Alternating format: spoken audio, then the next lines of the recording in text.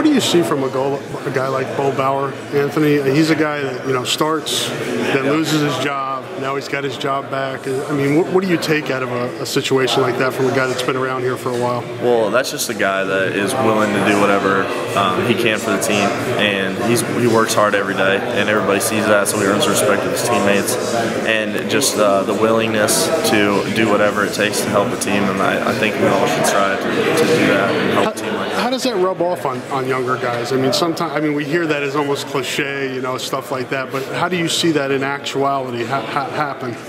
Well, just coming to work every day, it's an adjustment coming to college, and the level of intensity is higher on everything you do. And so just seeing older guys come every day with that kind of intensity really shows you what to do as a young guy, and then you start to match that and become somebody that comes to work every day like that.